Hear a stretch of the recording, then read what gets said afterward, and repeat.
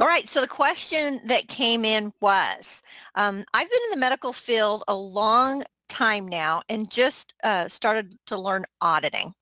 I am still at times struggling with risk. We use 95 guidelines and I go back and forth with low to moderate. Sometimes the MDM is not there even with a prescription, like in a rash, for example. Some can be problematic and others are not. Even if a prescription is given like ointment, should that really be considered moderate risk?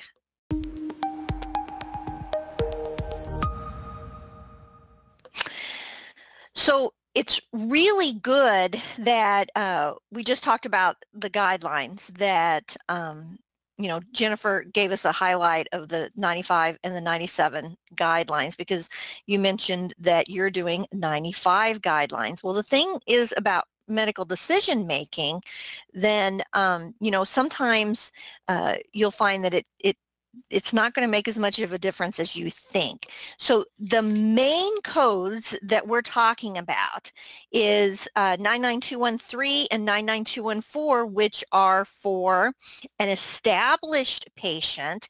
But the thing about an established patient, though, you only have to have 2 of the 3 components, right? So actually, if you're struggling with medical decision making, you could toss it. Right? You could have it depends though, because you always want to go to the highest, but just know that you only have to have 2 of the 3 components. Okay. And 99213 is low complexity, whereas 99214 is moderate complexity. And there is a lot of ambiguity. I said that like 3 times today. It's a gray area. So if we scroll up a little bit, I can hear ambiguity. Thank you very much. Laureen has truly missed my torturing words. I know she has. Okay, so in comparison to established patients, though, we do have to consider 99203 and 99204, which are new patients. Now, with a new patient, you have to have all 3 components, okay? And that means medical decision-making plays a big role in deciphering whether you're going to be able to use 99203 and 99204.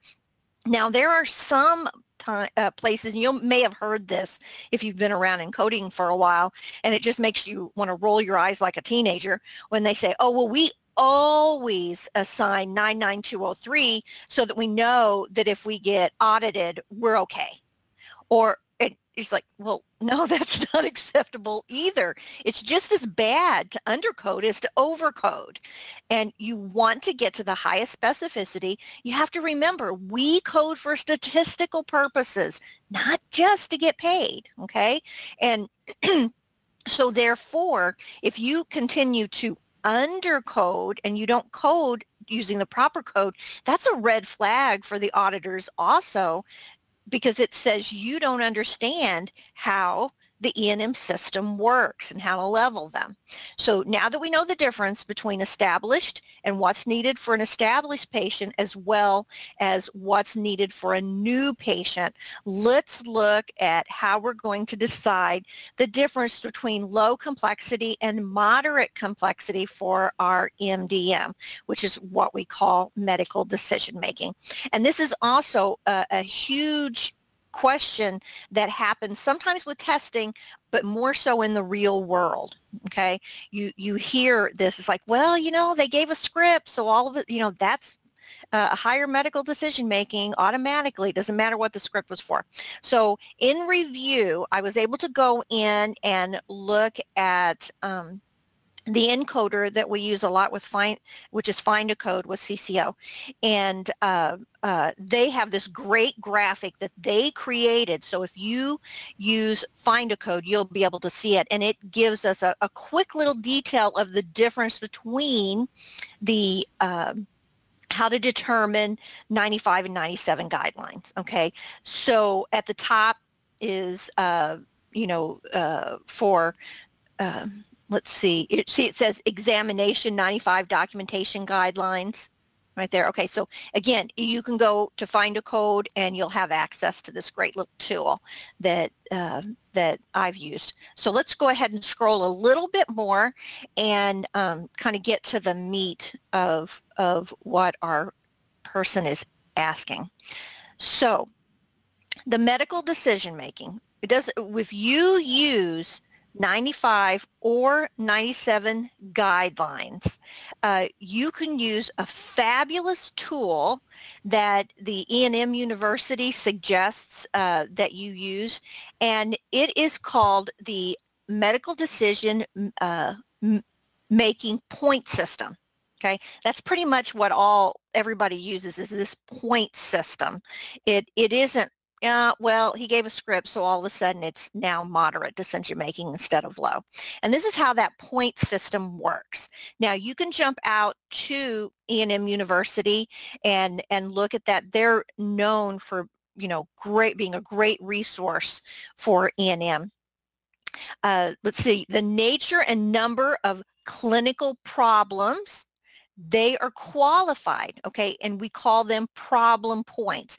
And then look right here, we've got self-limited, established problem worsening, new problem, but we're not doing any additional workup, and a new problem with additional workup. So you have to read the documentation and then you determine, all right, we have a new problem, we have a rash, right? It is not an established problem, it's a new problem, but there's no additional workup planned. Okay, we're not going to go run some lab tests or anything. We are going to give a script, but we are not going to do a workup. So they get 3 points for that. And let's go ahead and scroll down and look at the next criteria is data points. Right? So what's the amount of complexity for the data that the provider has to look at? Now, if we have a rash, okay, and we're not going to do any additional workup, but our patient has an autoimmune disease, right? That's going to entail you, the provider, looking at more information, right? Because a rash with an autoimmune disease is, hey, that could be a trigger or something else.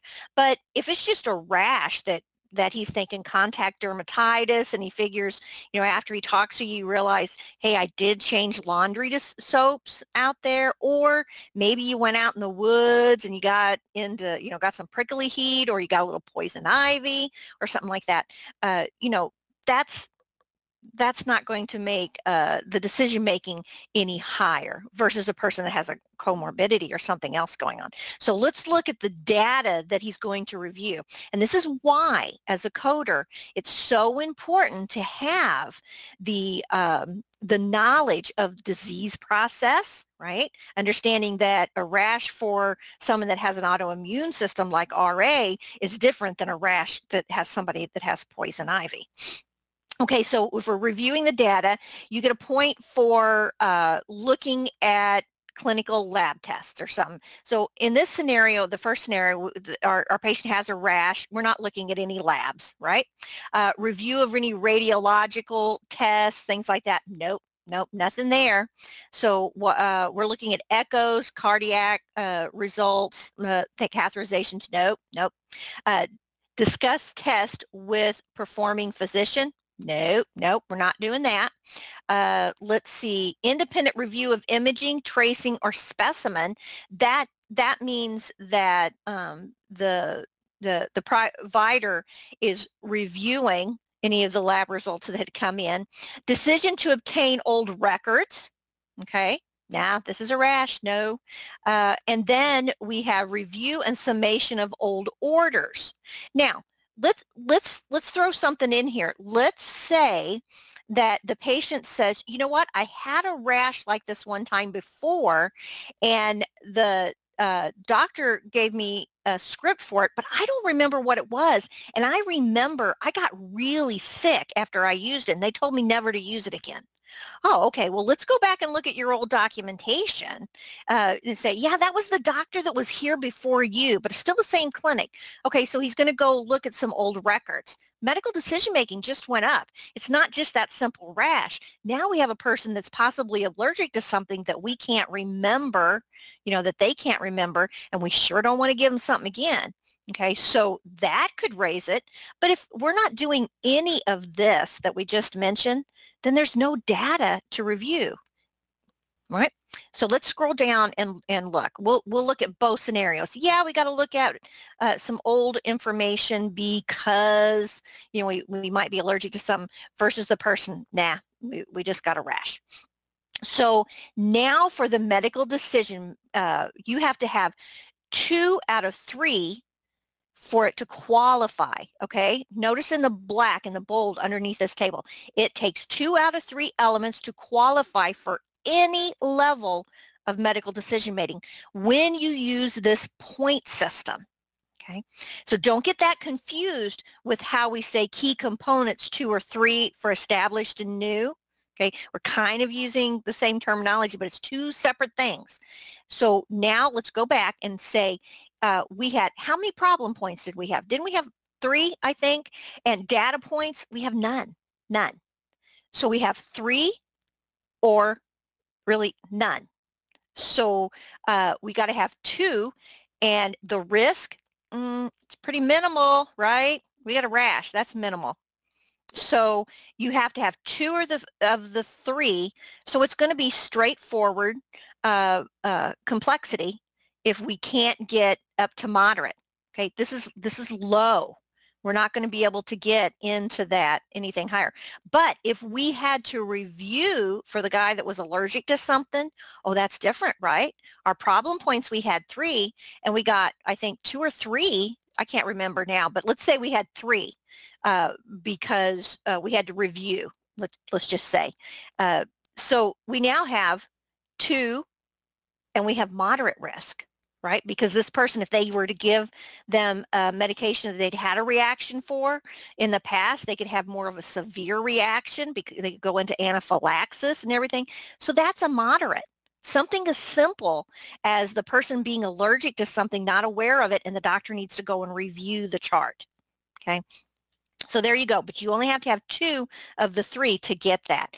Now, overall MDM, again, I think I used an example in my head when I was thinking about this, but if we have if we got 2 points out of data and we've got moderate complexity, we got 3, and then moderate risk, it would be moderate complexity. Okay, so you can see how quickly you could turn to, it's just a simple rash, and it's prickly heat, no big deal. Everybody gets that in the summer, right? To, oh, complexity just went up because I have to go back and review because they're allergic to something and they don't remember what it is. Okay, all right, and I think that's the end of it. Medical decision making. Once you get the hang of it, it's much easier than you think. Do you need more medical certification and business training? Learn more at www.cco.us.